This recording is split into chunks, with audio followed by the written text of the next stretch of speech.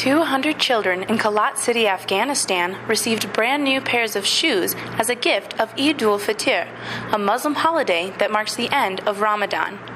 Coalition forces collected the footwear and handed it over to the Afghan National Police for distribution.